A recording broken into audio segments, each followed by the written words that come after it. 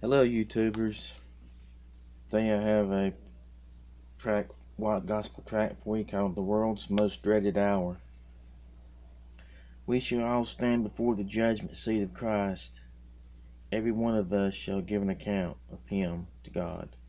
Romans 14, verses 10 and 12. One thought stands out preeminently in all Scripture. That is, God has appointed a day in which he will judge the world. Acts 17, verse 31. Listener, you'll be there. Every man, every woman, every boy, every girl will be there. Yes, all will be there. No one will be able to escape the appointment with God. Each tick of the clock brings the day, the hour, and the moment of this engagement with God closer and closer. Yet thousands, yea millions are going on swiftly, silently, but surely into eternity, unprepared to meet God. Oh, my sinner friend, your feet right now are standing on life's shifting sand. Tomorrow your footprints may be seen, but you'll be gone into eternity. Look at your hands, your feet, and see how busy they are. You are planning for the future, aren't you? But what future? The one that tomorrow ends, or the one that will take you safely and securely before the judgment seat of Christ? Yes, here you are, alive today, walking about. Tomorrow there you are, eyes closed, hands cold and stiff. You're gone to await your appointment with God. Others whom you will remember were once here, busy as you are, but they're gone into eternity. Your friends, your relatives, those who once meant so much to you, they're gone. And worst of all, many of these dear ones have gone on to meet God unprepared. The face of that loved one still lingers with you, but he's gone, she's gone. He has entered into eternity to await the judgment. Now, reader, your time is near. You are growing older fast. Will you ask yourself this question? Am I ready to meet God and receive my sentence? The Lord is speaking to you this very moment. Listen. Don't turn him away. He may never speak like this to you again. Get yourself together and face the fact that you will spend eternity somewhere. And where will it be? Hell awaits all who refuse God's plan of salvation. Listener, where will your dwelling place be in the world to come? You must decide that here. Today is the time. Tomorrow will be too late. Every 1 second after death will be too late. You remember the story of the rich man and Lazarus? When Lazarus died, he was carried away by the angels to Abraham's bosom. What bliss and unspeakable victory was this! The rich man also died, we are told, and was buried, and he, being in torment in Hades, lifted up his eyes and saw Abraham far off, with Lazarus in his bosom. And he cried out and said, Father Abraham, have mercy on me. Send Lazarus so that he can dip the tip of his finger in water and cool my tongue. I am in agony in this flame. But Abraham said, Son, remember that you received your good things during your lifetime, and Lazarus bad things. But now he is here, comforted, and you are in agony. And besides all this, a great chasm has been fixed between you and us and you, so that those who would cross over from here to you cannot, nor can people cross from here there to us. But he said, I beg you, Father, that you would send him to my father's house.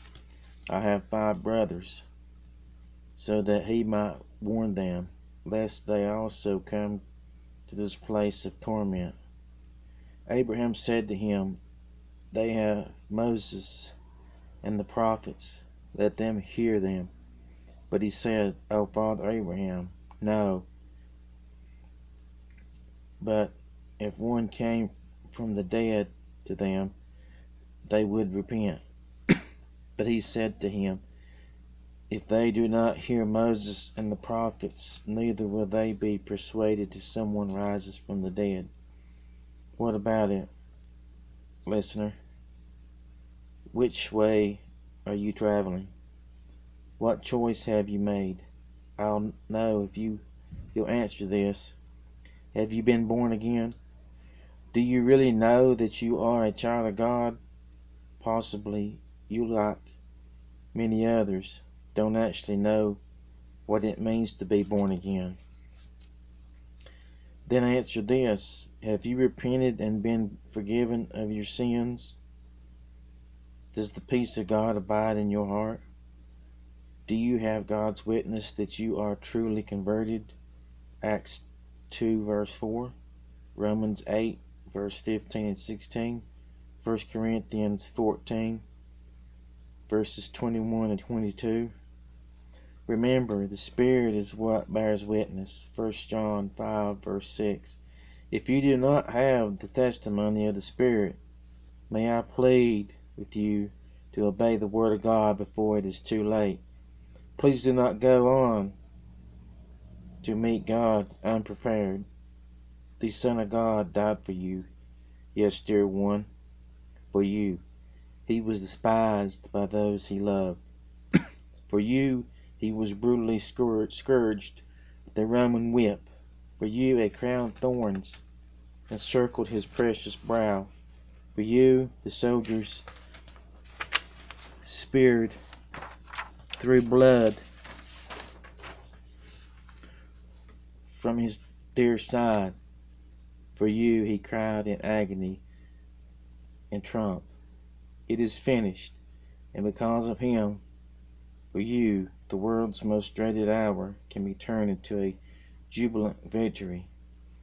Paul warned the saints that we must all appear before the judgment seat of Christ, that each may receive recompense for the things done in the body according to what he did. 2 Corinthians 5 verse 10. The exiled apostle John wrote in the Spirit on the Isle of Patmos, was given an awesome vision of God's final judgment. I saw a great white throne and him who sat on it. I also saw the dead, the great and the small, standing before the throne. And books were opened, and another book was opened, which is the book of life, and the dead were judged by the things written in the books, according to their deeds. Listener, we were there, both of us. John was there too. Everybody was there. None was missing. It is just as Matthew tells us, when the Son of Man comes in his glory, and all the holy angels with him, he will then sit on the throne of his glory, and all nations will be gathered before him. And he'll separate them from one another, as the shepherd separates the sheep from the goats. And he'll put the sheep on his right hand and the goats on the left. Then the king will say to those on the right hand, Come, O blessed of my Father, inherit the kingdom prepared for you from the foundation of the world. Then he'll say to those on the left, Go away from me, you cursed, into the eternal flame that is prepared for the accuser and his angels. And these will go away for eternal punishment, but the righteous to eternal life. On which side of Jesus will you be? On the right or on the left? Now is the time to decide. It will be forever too late to change your decision once you depart from the earthly house of this tabernacle. One moment within the silence of eternity, and your eternal abode will be forever determined.